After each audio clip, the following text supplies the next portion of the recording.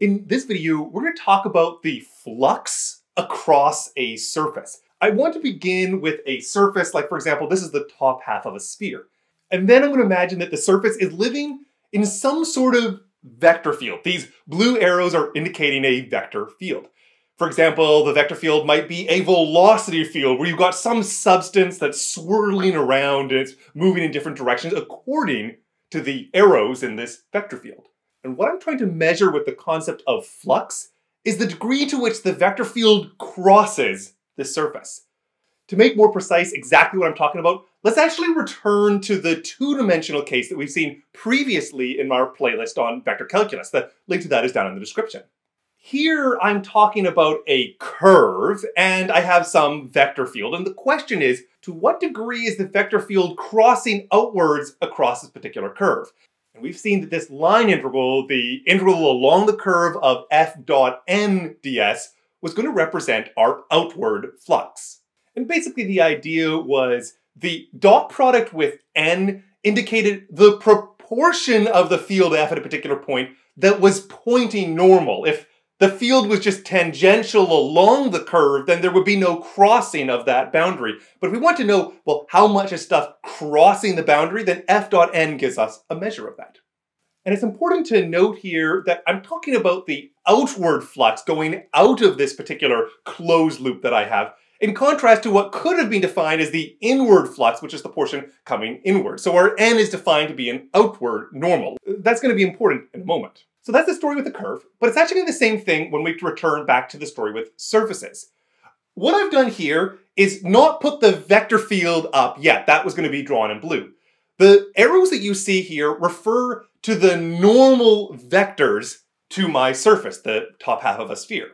That is, at any point along the surface, there is some normal vector which is pointing outwards from the perspective of the origin, and I've just gone and plotted a whole bunch of those arrows.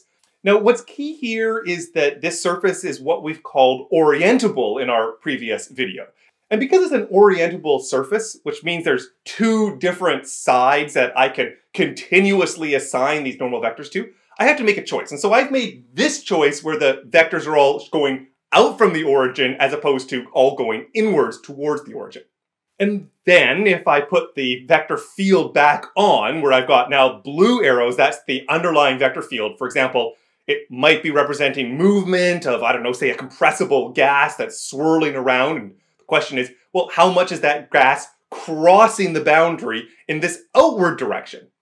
So if I zoom in really closely on a small portion of that surface, so I've got the small surface and I've got the normal that I've put here, then my vector field is just going to be, well, some vector. And so what I'm interested in is measuring f dot n, because f dot n is going to be the proportion of the field which is in that normal direction. If the f vector lay in the surface, if it was tangential to the surface, then there would be no crossing of the surface at that particular point, and f dot n would be 0 in that case. But generally, f dot n tells us the proportion of the field that's in the normal direction. And as a result, if I want to know the total flux over the entire surface, well, let's just do a surface integral. I'm going to say that the flux is, I just integrate f dot n over the entire surface. In other words, it's integrated d sigma. D sigma is my little element of surface area.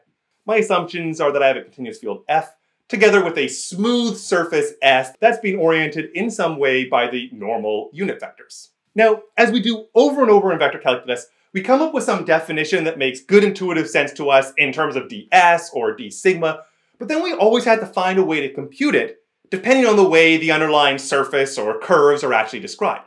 So first, let's consider what happens if my surface is described parametrically as a position function of u and v in its three different components. Well, one of the things we've seen before is that a choice for the unit normal is ru cross rv over the length of ru cross rv. And so I'm going to imagine that if my surface is orientable, that I'm choosing this particular set of unit normal vectors versus the negative, which also could have been possible. Similarly, we've seen before that for a parametric description, the little element of surface area can be described d sigma as the length of that cross product, the length of ru cross rv, and then times du dv.